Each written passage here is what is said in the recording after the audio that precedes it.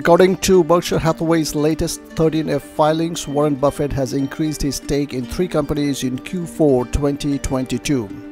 This video will talk about these 3 companies. I will also provide key stats and ratios of these companies so that you can analyze the company's performance and determine if any one of the stocks are undervalued.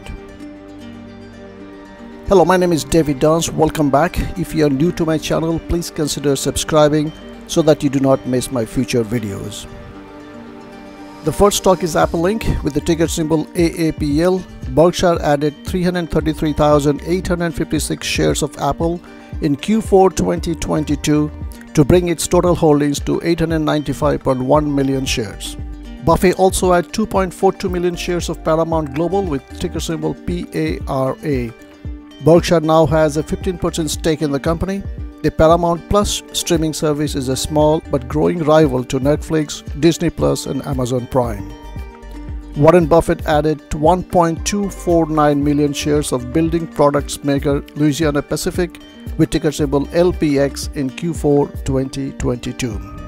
I have put together a table of key stats and ratios of these 3 companies for your further research.